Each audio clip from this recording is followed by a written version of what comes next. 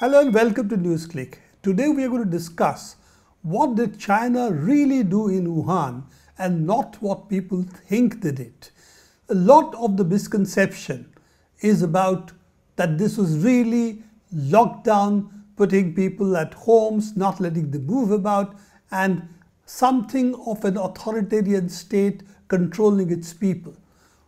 This is a misconception, and Dr. Aylward, who was a part of the WHO and China's Joint Commission on the COVID-19 effects in China, and they did an extensive reporting on that, which is available on the WHO site, said that there were various stages that China went through in trying to control the epidemic.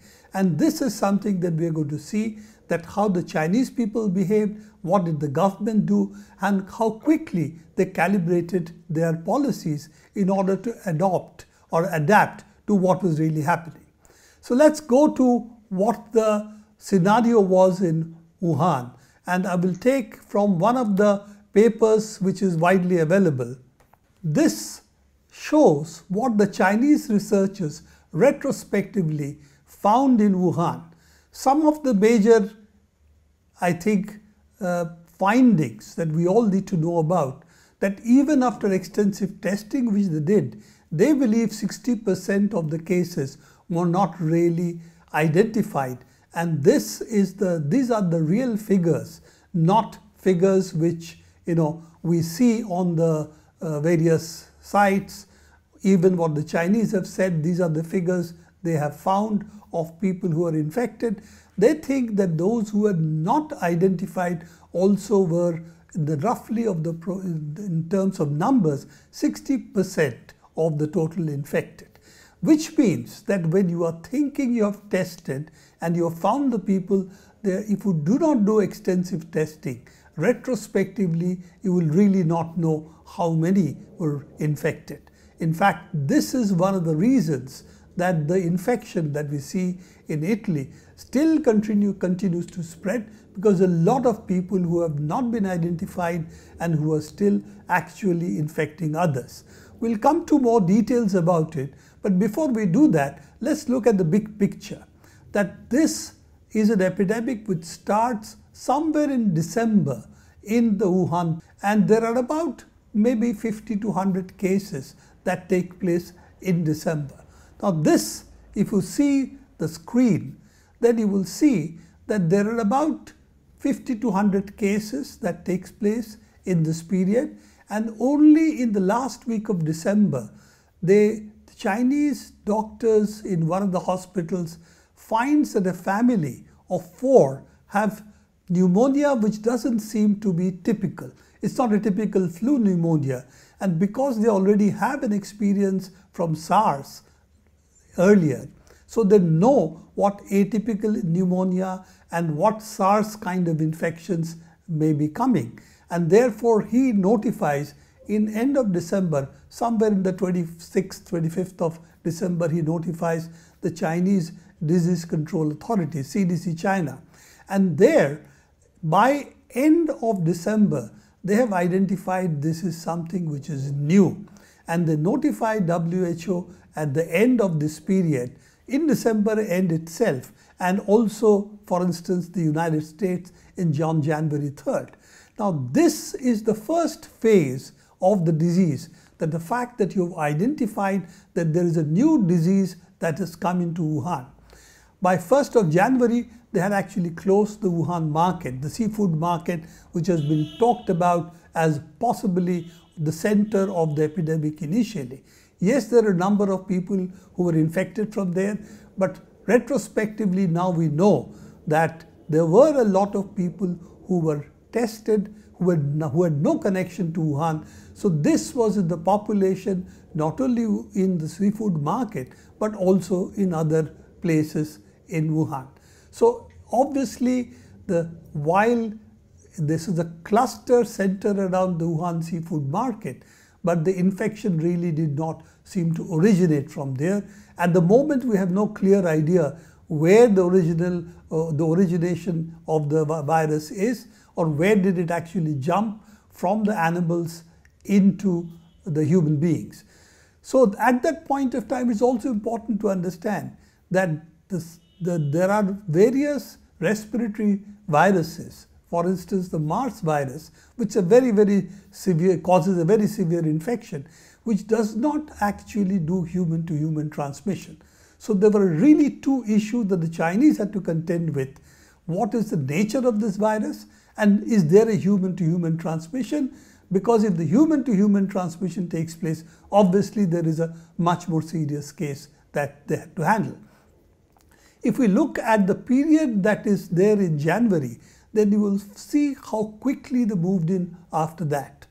One is they were able to identify the genome sequence about in 2 weeks. Now that's a very fast, really genotyping of the sequence, and they were able to upload it on an international database around about January 12th or 13th. So you have this first genomic sequence of the Wuhan virus, as Mr. Trump would like to call it. What the world is calling is the SARS-CoV-2 virus, was able to identify it within 2 weeks, and within another week they had already developed test kits. Because please remember, without test kits you can't test.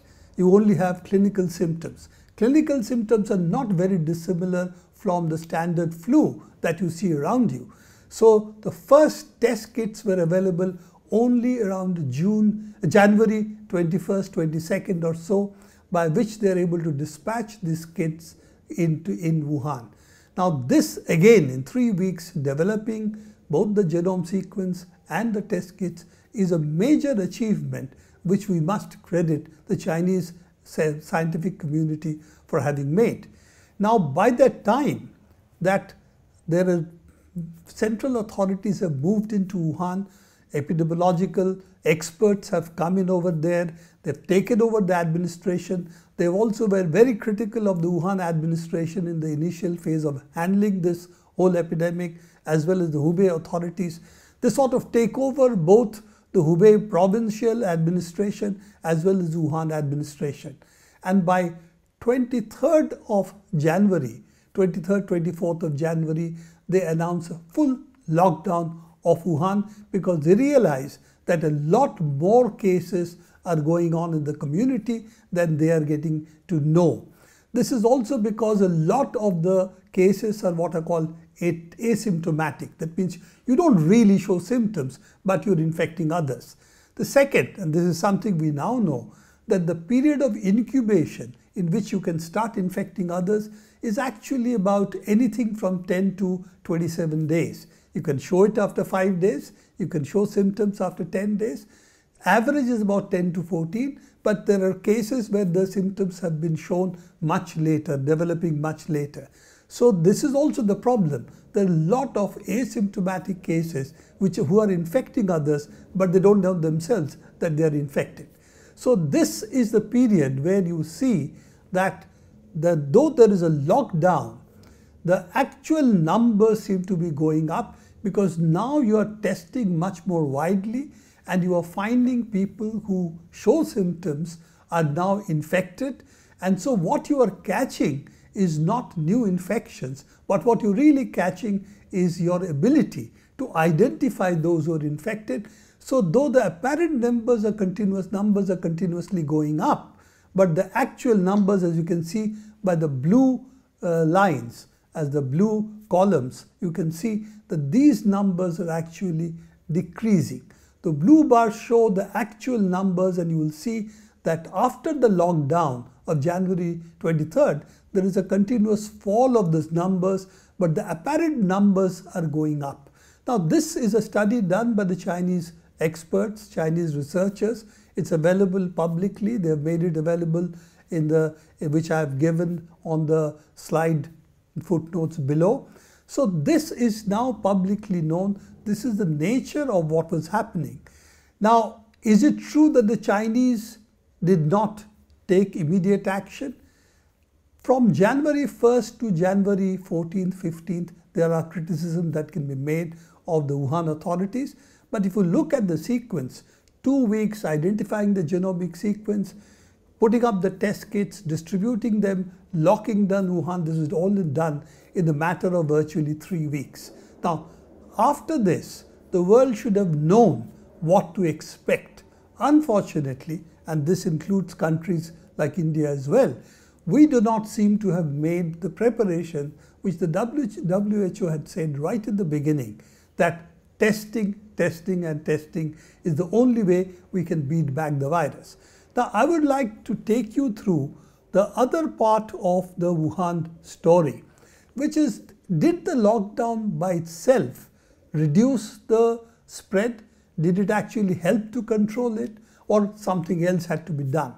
And for this, we need to look at the chart that I'm showing you on the screen, which is essentially what is called the effective reproduction number chart. What does an effective reproductive number mean? It simply means that if one person is infected, on the average, how many persons does he or she infect? Now, that is a relatively simple number.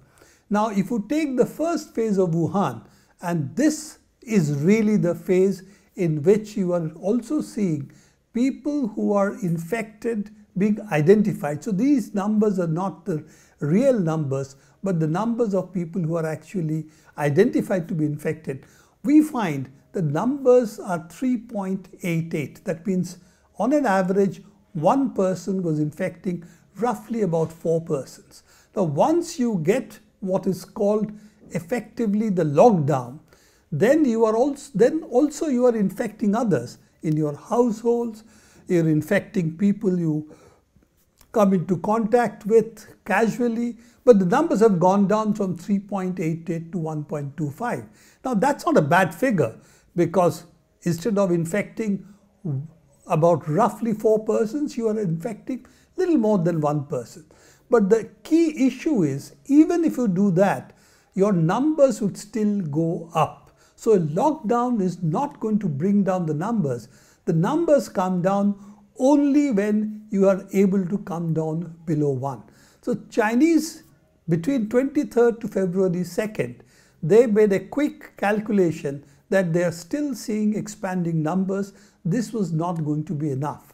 So they did what is called centralized quarantine. And what does centralized quarantine mean?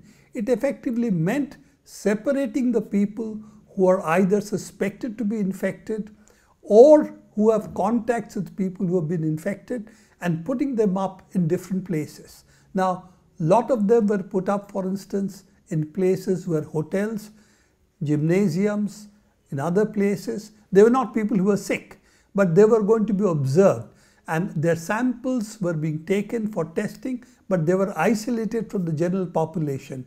And if the sample proved positive, then they were shifted to what would be called mobile hospitals. They're not really mobile hospitals. I'll say they're temporary hospitals. And these were really, again, stadiums, gymnasium, warehouses, 2 temporary hospitals which were created. These were where the mild cases were separated to.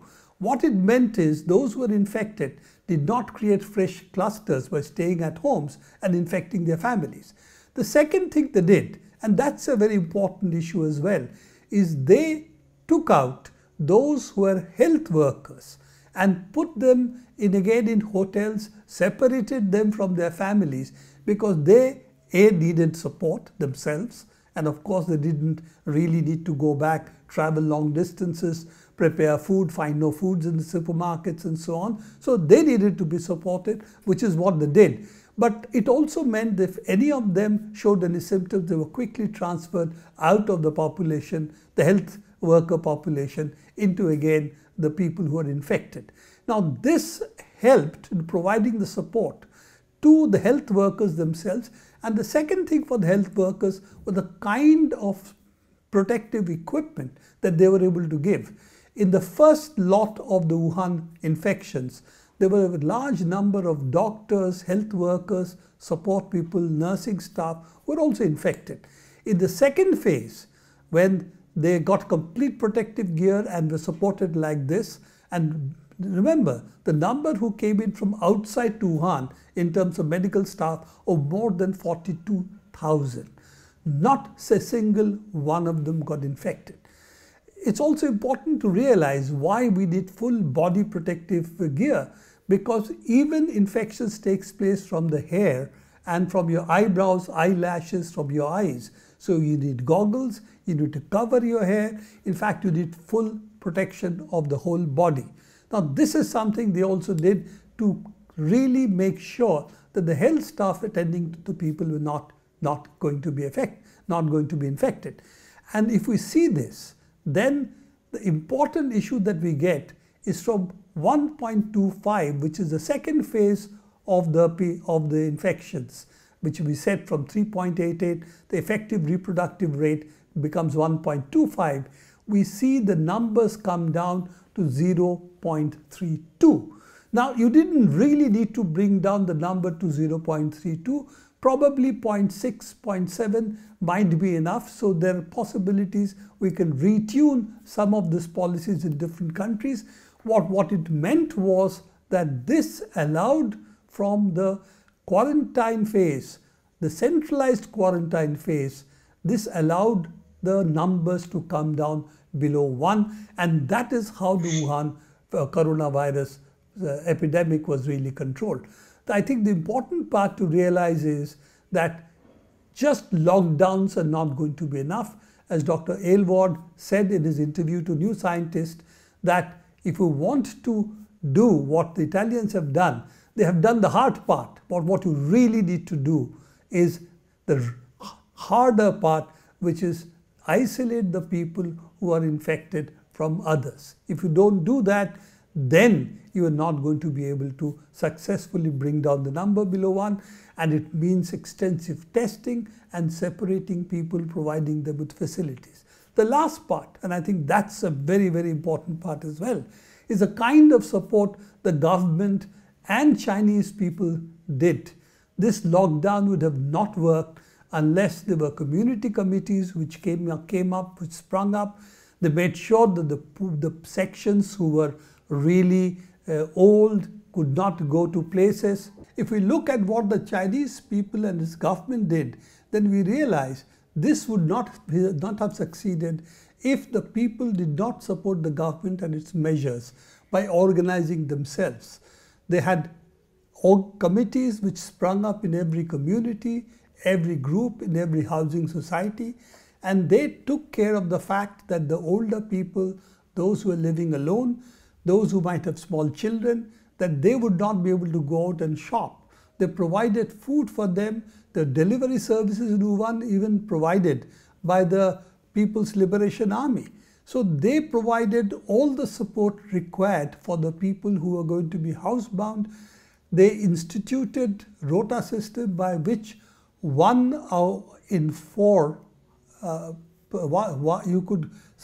instituted rota system by which one person in one family could go to shop once in 4 days. And they did it not only in Wuhan, they did it in all provinces of China.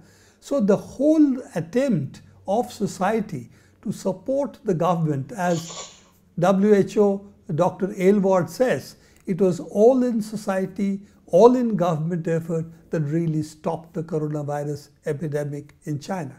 And I think this is the lesson we have to learn from Wuhan, that it is not simply just lockdowns and administrative action that works.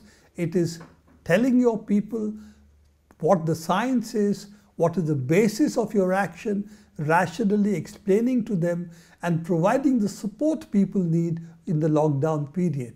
And don't forget, for any of these things, it's the poorest sections of society which suffered the most, their daily wages. How do they get food?